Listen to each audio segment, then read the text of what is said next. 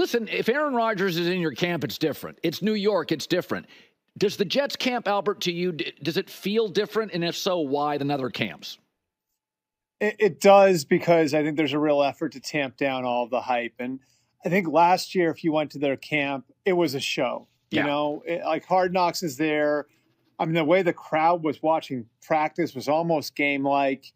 And the players were hyper aware of all of the eyes on them. And I think there's been just a very serious effort there to fly as far under the radar as they possibly can, which is impossible when you're the Jets, when you're in New York, when Aaron Rodgers is your quarterback. But they're doing the best they can to manage the hype better than they did last year.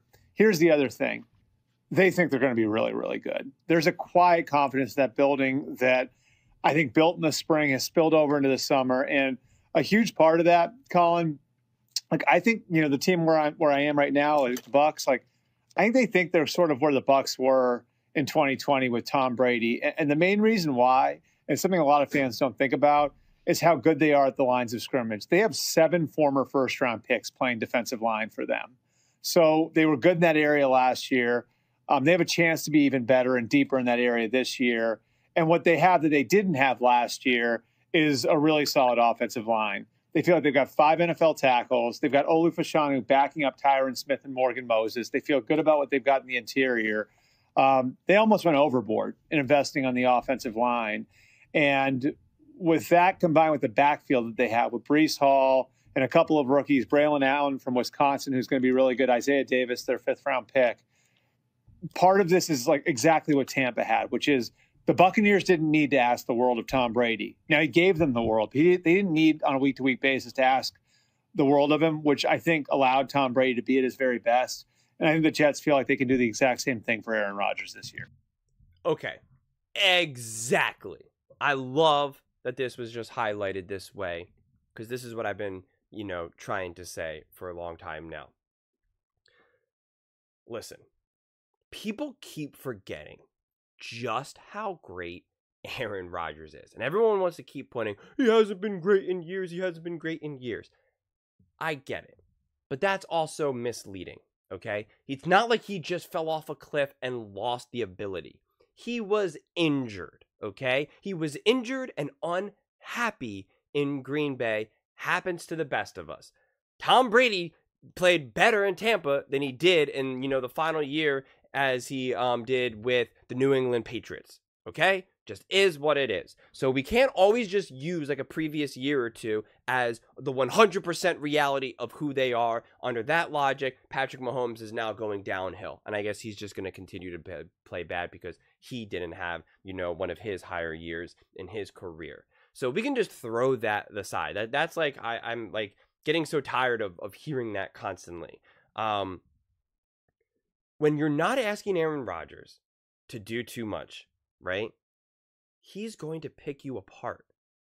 When the defense is legit and he doesn't have to put up 35 points and Aaron Rodgers can just do football 101, he's going to pick you apart. Anytime Aaron Rodgers is comfortable and you're not asking him to do too much, he's going to, say it with me, pick you apart. That's what elite quarterbacks do. That's what Aaron Rodgers can do. It's not any more complicated than that. It's really, really not. You're not asking Aaron Rodgers to go be prime Patrick Mahomes.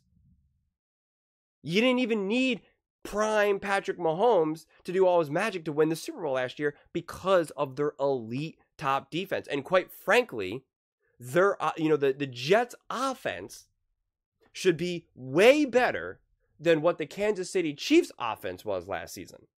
I really believe that. And there's not going to be any resistance from Aaron Rodgers to take that approach either. Because Aaron Rodgers isn't a young 20-something quarterback. He understands. So I think the Jets can be in an amazing situation here. An amazing situation. I do think that they are somewhat more fragile because they do have a lot of these, you know, quote unquote injury prone players. So it is kind of like a hold your breath type of situation. But I think if they can kind of just get lucky on the injury front and not get any, cluster injuries or, of course, a major key injury to like obviously an Aaron Rodgers, then they should absolutely be a top team in the NFL. We know their defense is going to be legit. It has been for years now, and it should be even better.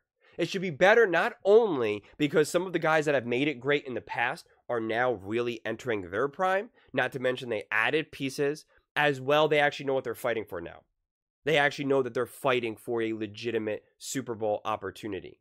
They're getting behind Aaron Rodgers. They know if they keep the score tight, if they don't put up a lot, if they don't give up a lot of points, Aaron Rodgers will be good enough to get the job done. They're not exhausted getting behind a Zach Wilson or whoever else was the quarterback at the time for the last few years. They know that now. And believe me, that is going to fire up the defense. The defense is going to feel amazing about it. They're going to be extra motivated when they force a turnover and give Aaron Rodgers, the ball at the 40, and Aaron Rodgers marches down and gets a touchdown. That's going to fire them up. You know what's really deflating for a defense? Forcing a turnover, getting the ball to Zach Wilson, and then Zach Wilson throws an interception. It's like, are you serious? Or he goes 3 and out. It's like, bro, we just gave you amazing field position, and you got nothing for us. It's exhausting. It's deflating. You're not going to have that. So I see this team being so much more unified. And it's just hard for me to see why this team won't be good. That's why I always say, health. Because that's the only way that I can really see this team not coming together. It would genuinely shock me if this team can't come together. I think we just forget what Aaron Rodgers can do. And the truth is, all Aaron has to prove to be is like a top 10 quarterback right now. And the Jets should be rolling. I mean, they should be able to legitimately win some games. And I think they absolutely can win the division. And I think if they get in the playoffs, then it's like, who's going to want to face them? Who's going to want to face that defense? Who's going to want to face an all-time great Hall of Fame quarterback? So I'm excited. I really think damage can be done. And I'm excited for the season to start. Right now, I'm feeling like a little stir crazy because we're so close to the season actually starting. And I've personally, and I don't know how you all feel, I've reached a breaking point of talking about like the offseason and all these predictions. And now it's just like, well, we're so close. Like, let's just get over the finish line. We're so close. Like, let's just start talking about games that actually matter. So I really can't wait. But those are just my thoughts. I would absolutely love to hear yours. What do you guys all think? Do you think that Aaron and the Jets will be elite this season? Let me know in the comments below. I read every single comment, so whether you agree with me or disagree with me, either way, let's get in some discussions, let's get in some fights, but ultimately, let's just have some fun. And please do consider subscribing. We are building an amazing community here, and I would absolutely love to see you part of it. I want to build something that we all genuinely feel connected to, something that we're really excited to be part of. I think we're well on our way to doing it. And please don't forget to give this video a thumbs up, as it really does help with the visibility and the algorithm. Thank you so much, and see you next time.